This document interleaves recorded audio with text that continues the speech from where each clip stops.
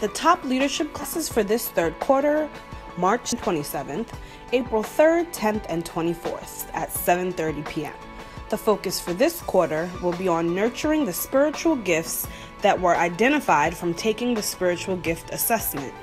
And the recommended reading for this quarter is The Gifts and Ministries of the Holy Spirit by Lester Sumrall. If you have any questions, please see those now standing. Join the United Covenant Churches of Christ, New York State Diocese, for their diocesan service, Friday, March 31st at 7:30 p.m. The speaker will be Bishop Roberto Jamat. The service will be held at the City of Hope, Greater St. Mary Church, 493-5 Monroe Street, Brooklyn, New York, 11212. Bishop James R. Chambers is the senior minister. All are encouraged to attend. Call unto me, and I will answer thee, and show thee great and mighty things which thou knowest not. Mark your calendars and remember to join the United Women every first Saturday of every month, 7 a.m. Eastern Standard Time, 6 a.m. Central, as we connect across the nation and draw near to God in prayer. The number to dial, 712-432-0075, and use access code 502-676#. Send your prayer requests and praise reports to Women's Ministry at UnitedCovenantChurches.com. If you are able, assistance is needed to clean the palms in preparation for Palm Sunday. Join us here on Saturday, April 8th at 10:30 a.m. if you are able. For more information, please see anyone now standing.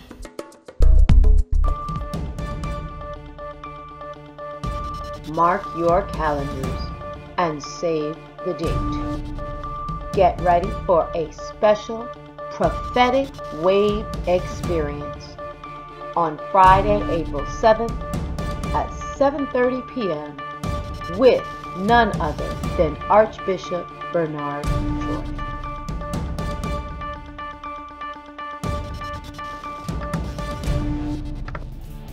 Hello, married and engaged couples. We are very excited to kick off our next book discussion selection, Laugh Your Way to a Better Marriage by Mark Gungor. With a blend of humor and honesty, together we will explore the work and skills necessary for a healthy marriage. Our future discussions will be held on April 8th, May 6th, and June 3rd from 12 p.m. to 2 p.m. in the Curtis Fellowship Hall. Remember, if only one of you can attend the session, we still want you to join us. We are looking forward to seeing a lot of familiar and new faces at the upcoming discussions of Laugh Your Way to a Better Marriage by Mark Gungor. Books can be purchased via Amazon.com or Barnes & Noble. For more information, email topmarriage@tpconline.org.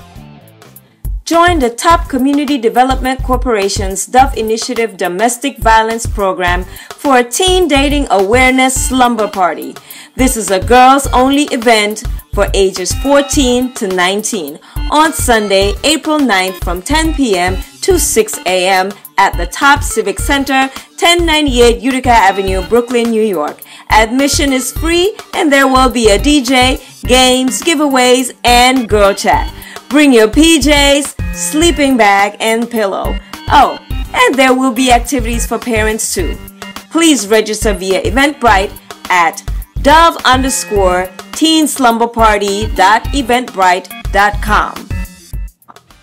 Men, the COT Executive Committee proudly presents Men's Conference 2017, and we need you to save the date right now, from October 12th to October 15th. This year, we'll be having a retreat from Thursday, October 12th till Saturday, October 14th at Spruce Lake in the Poconos. Oh, we will not be outdone. Men, this is our time to get away as brothers and spend time with God. Let's not let anything get in the way of that. We'll have workshops and devotion times planned throughout the weekend. Guest speakers will be announced shortly. And there'll be plenty of activities like trail hiking, waterfalls, paddle boats, zip lining, we can't done, wall climbing, ping pong, pool, we can't done, basketball, dominoes, and some spades, just to name a few. Now, rates are going as low as $209 per person. Meals are included with the price. The first deposit is due on April 2nd. And additional deposits will be made on a monthly basis. The final balance will be due on September 10th. You can see those now standing to secure your position today. See you there, gentlemen. Thank you, thank you, thank you to all those that supported this year's Women's Conference in each and every way possible. If you dialed into the Wednesday night prayer line, if you attended Thursday night service, if you were in attendance at Crystal Springs Resort, if you came out on Sunday, if you came for early morning prayer, if you donated your time and or your finances of any amount, we thank you. The conference was a success because of you. Additionally, if you ordered a shirt or would like one, please be sure to see Sister Shayla after service, and also know that a portion of the proceeds will be going to the Undergarment Foundation. Thank you, thank you, thank you.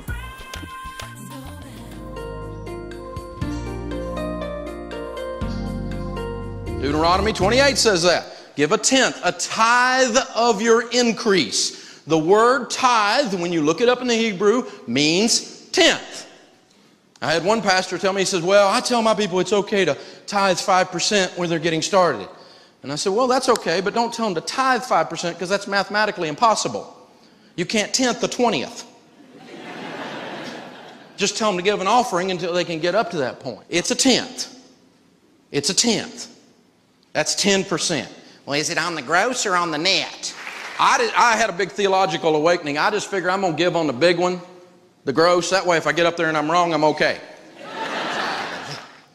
Tithes and offerings are often used in the same sentence. The tithe is 10%. It's before you do anything. It's off the top. Offerings, though, are different. They're above the tithe and are freely given and typically given from surplus. People often quote, and I've even been known to teach on the widow's mite, how the widow gave all. But that scripture is misused a lot to say that offerings should be given every time regardless of how broke you are. You're supposed to take care of your own household first, or you're worse than an unbeliever. And that means you need to get your tail end out of debt. You'd be tithing off the top. But before you do a bunch of offerings above that, an offering that is not from extra excess money is unusual in Scripture. Now I want you to go get you a bunch of extra excess money though, so that the offerings go up. I don't want you to just cut everything off. That's not the point. But I have met people who are behind on their house payment, but they're current with the local ministry they promised to support. And that was not the church. That was an offering in a parachurch situation like that. And that is not biblical. That's backwards. You're supposed to take care of your own household first, then you're going to get to those. If you'll do the steps we're talking, you get to do tithes and offerings. You're going to get there, I promise. And that's what this is about. The tithe is in the New Testament. Matthew 23:23, Luke 11:42, both say the same thing. Woe to you, scribes, Pharisees, and other miscellaneous jerks. For you give a tithe, a tenth of all that you have, and you neglect the weightier matters of the law, justice, mercy, and faith. You should be doing both. If you have a red letter Bible, that's Jesus talking. He says you should be doing both. And I know, I'll tell you this, the people that win are giving. That's the bottom line. And whether you go by a tenth, or whether you go by more than a tenth, or whether you just give and you understand He owns it all and it ends up being a lot, I don't care. That's the spirit you've got to have. Never give with the motive of having your giving returned. If you give, it'll be given back to you. Yes, it will, but it's not necessarily money. Test me, says the Lord of hosts, and see if I will not throw open the windows of heaven, it says in Malachi, and pour out for you a blessing that you cannot contain. And this is referring to the tithe. He promises a blessing you cannot contain if you tithe. But the word blessing, when you look it up in the Hebrew, does not mean BMW. It doesn't say that. The word blessing in the Hebrew, if you look up the root word of it, means peace. When I was going through bankruptcy, I had one of these little blue-haired church ladies said, the only reason you don't have any money is you don't have enough faith.